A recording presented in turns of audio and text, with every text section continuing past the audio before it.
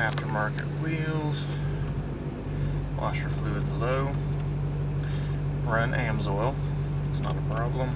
Fuel filter is also good. There you go, service trailer brake system. So I had this problem. This is a 2007 and a half LMM.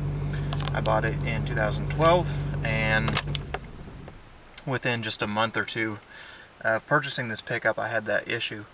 I'd be driving along, going up a hill, turning left, turning right, whatever. No trailer connected, and that diagnostic message would just pop up, service trailer brake system.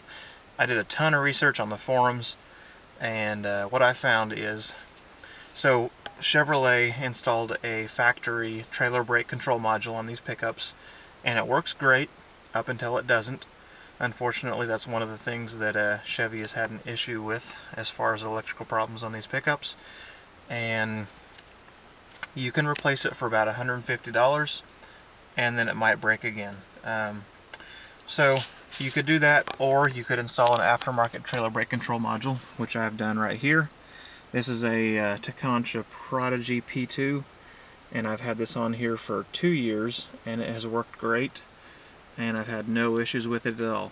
You don't have to uninstall the factory trailer brake control module. It's got nothing to do with that. All you have to do is hook it up to power and hook it up to the brake pedal switch, and it works great.